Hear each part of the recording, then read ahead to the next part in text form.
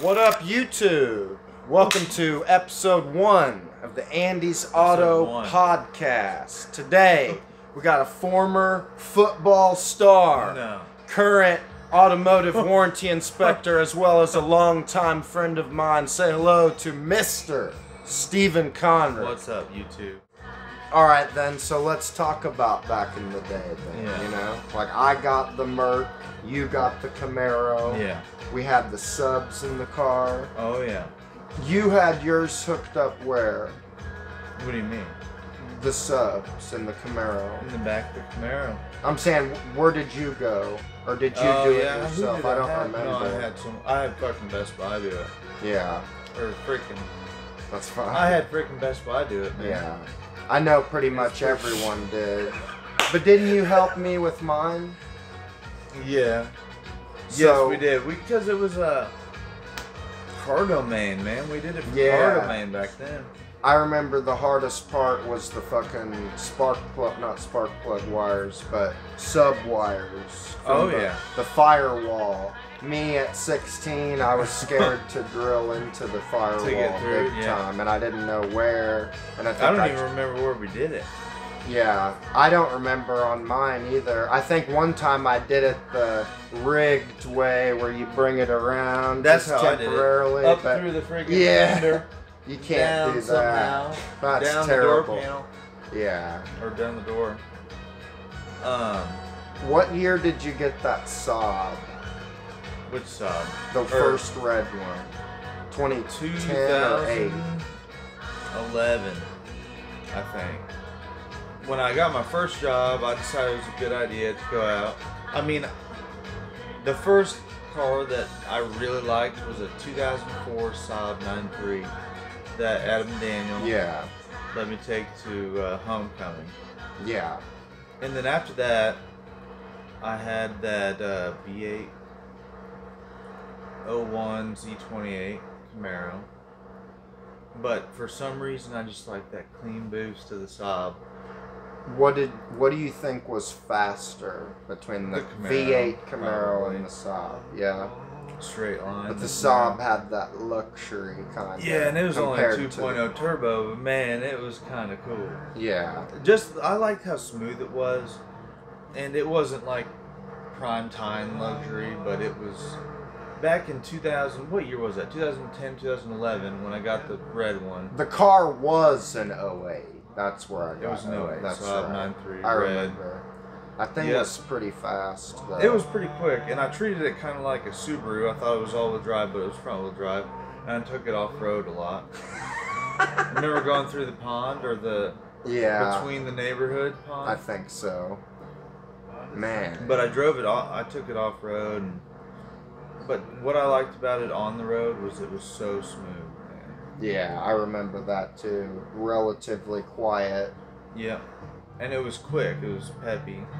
Yeah. But I just kind of got into the Saab world, and I looked at, like, I really like Saab 900s.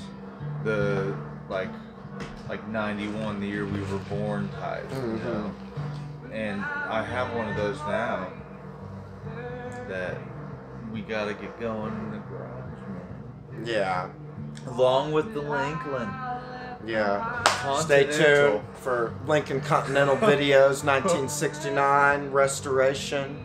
You already know. Oh yeah. So where did you work at when you bought the Saab? The airport. I worked at the LS Airport. Yeah. City of LS Airport.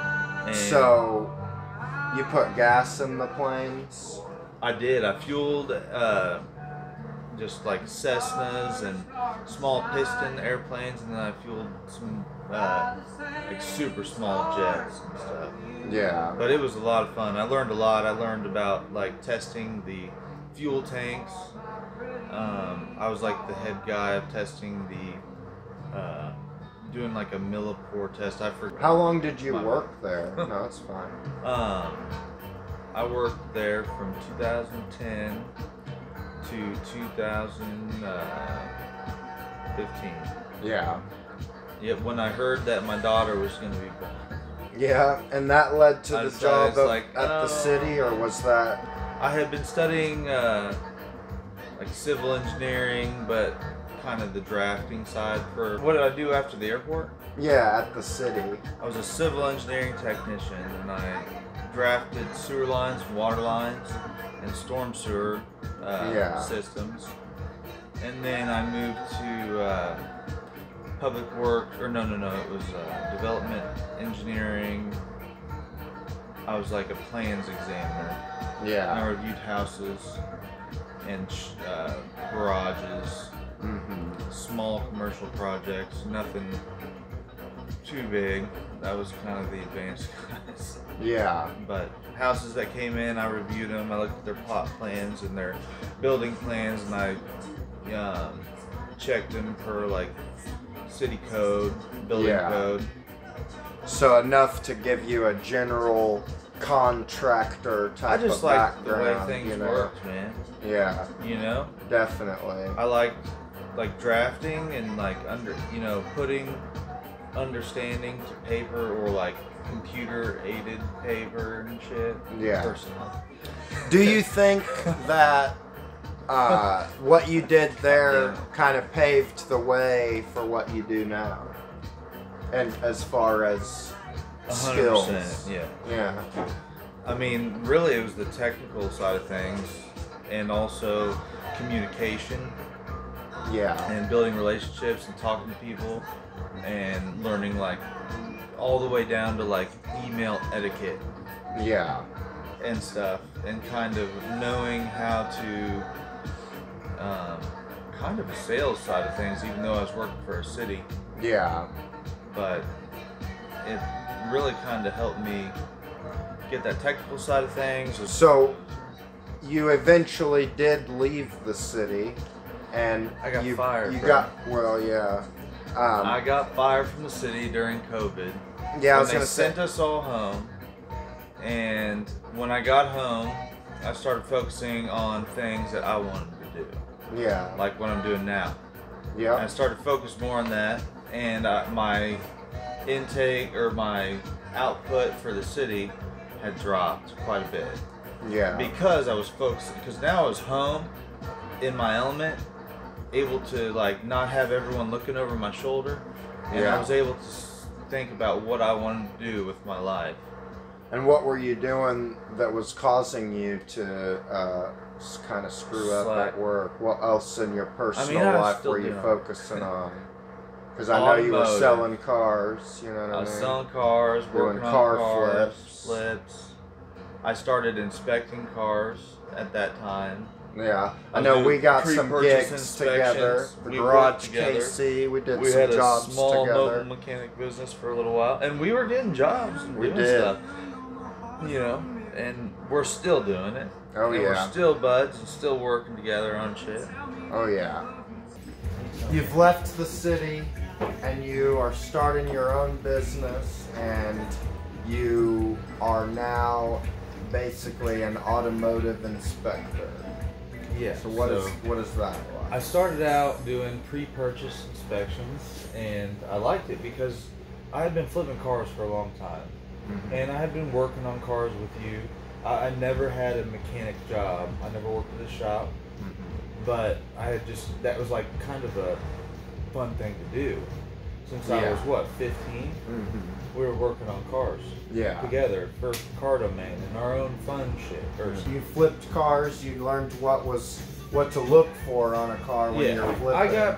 That led into the job of being able to inspect cars. I got good, and I think the first company I worked for, do I need to mention that? No, I mean, you well, I got this it was like 2017.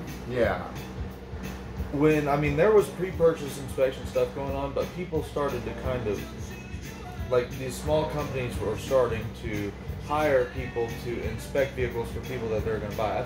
I mean, was that going on before that? It was probably, but not much around here. Yeah, like Lemon Squad blew it up. Yeah, and like California was more, you know what I mean? But I got good at determining if the car was a good buy or a bad buy. And then I found this company that hired inspectors to go do pre-purchase inspections on cars. And I started to do that for a little while. I forget what it was, but I mean, I had been working like a W-2 job, making $23 an hour for a long time, or 5 years or something.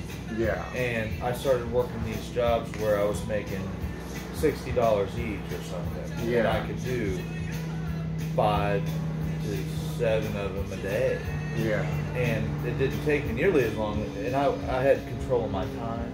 Oh yeah, that's so huge. I really liked to. I got into that, and then I started finding other companies to do the same kind of stuff for. I got into mechanical inspections for like extended warranty inspections. Yeah. Insurance, and that's kind of where I'm at right now. So that sounds like a lot of different things to juggle at once. As far as like working for the man. Different companies, different jobs everywhere, Yeah, it does take a lot of. Do you ever get tired of it or burned out? When I'm overwhelmed, for sure, because I stress a lot. Yeah. And my biggest thing is like I want to. I don't know. How do you deal with burnout? How do I deal with burnout? How do you make yourself do it if you don't want to? You know what I mean? I kind of go back to the root of it, Really, it's a few different things. The biggest one is I've got a daughter and I want to be successful and show her how to power through those tough situations. Yeah. Because I know for me, I get burned out. I Definitely. Totally get burned out. I do a lot of jobs, and I sometimes just want to not do any jobs because it takes a toll on your body over time, and you getting the jack out and lifting up the car and being underneath it without a lift. The mobile side of things can be difficult for sure. Oh yeah, hard on your body and all that. If I had to, I guess, pick something, it's kind of the money. Yeah. And the gotta get that money. The control of my schedule. Like I said with my daughter, my kid, man. Now that I have control of my schedule, I can choose when and how much money I want to make, and I can choose how much time I spend with my daughter. Yeah. If I want to take a day or two off, I'm able to coordinate that. Oh yeah. I can move inspections around if I absolutely need to take that time I need with my daughter, or if I have projects like this freaking place. Yeah. I've been trying to work on this house forever, dude. This place we're recording this podcast in, built by this guy right here. Whole thing. Yeah. Contractor / auto inspector right there, man. For real. Lots of skills this guy has. And because we'll just give y'all a real quick one-time stuff, dude. We'll let you guys see it all. There's a bunch of crap on the ground because getting organized. Excellent auto shop indeed. I'm just trying to set this back down right proper. A lot of it's my health and everything. I'm just trying to stay motivated. Alright, so how do I deal with burnout? And I was going to ask, what would you recommend a high school student to get into the automotive industry, whether it be to repair cars, inspect cars, sell cars? Do you think the automotive industry is a good career field for someone who is just at the beginning? I think it depends on the person. It's actually a perfect segue to the next question I was going to ask then, is what type of person is this industry for? Yeah. There's all different kinds of people, and I have my own kind of niche into this world of stuff. Yeah.